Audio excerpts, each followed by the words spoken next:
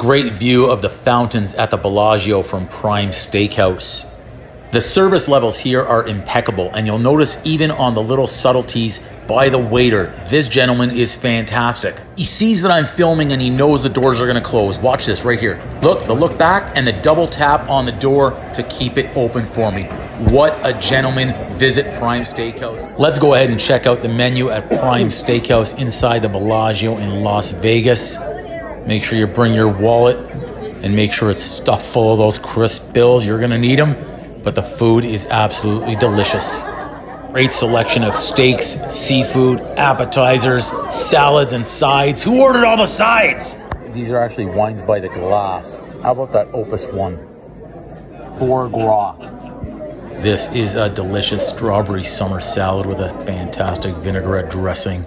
Tonight I'm having this 14-ounce center cut New York peppercorn strip.